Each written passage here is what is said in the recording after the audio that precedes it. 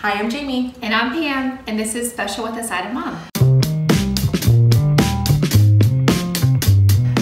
Today we want to talk about unsolicited comments. Oh my.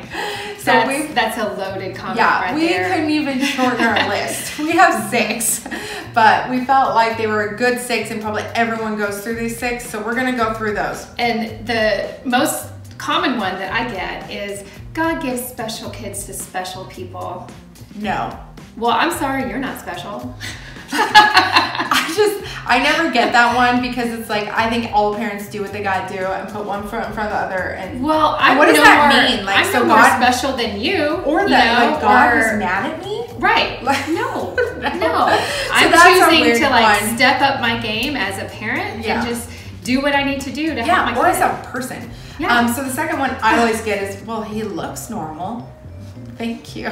Like, that's great. What does that mean? Right. Like, I'm sorry he's so dysfunctional, but he looks normal? Yeah. Thanks. Or I've had Downs moms say they've gotten like, oh, well, he doesn't look like he has Downs. You know? Like, what?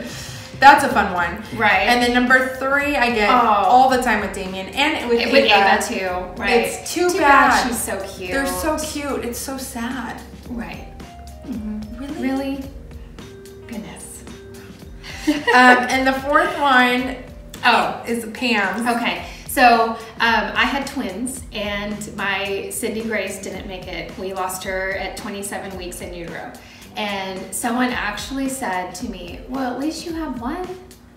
Oh. So at least Ava's here. And we don't, I know people are trying and we're not. They're coming from a good place, but it just kind of stops you in your tracks. And like, how do you even respond? I just smiled. Like, what do you do? You know? Yeah, and then the other one we do get all the time, I get it daily, is, oh, I know what you're going through. My sister's cousin's nephew is autistic and he's a genius. Thank you. Mine is not. Maybe he is, but he's not Mozart and he doesn't have a superpower. I was just gonna ask. And that's Damien's superpower. I think that is a really small percentage of autistic kids are very intelligent in some ways that society accepts. I think it's 5%. Yeah. Just so you know, next time you run into an autistic child, they might not be a genius. I'm sorry to crash your bubble. Well, and I have the opposite though with Ava, with CP.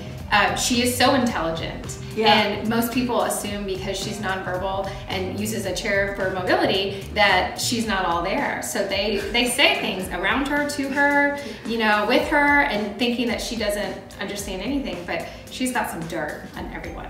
Yeah, so we just wanted to make fun of some of these things that people say. And again, we know people come from a good place, but we wouldn't be us if we didn't laugh about it and just kind of go on with our day.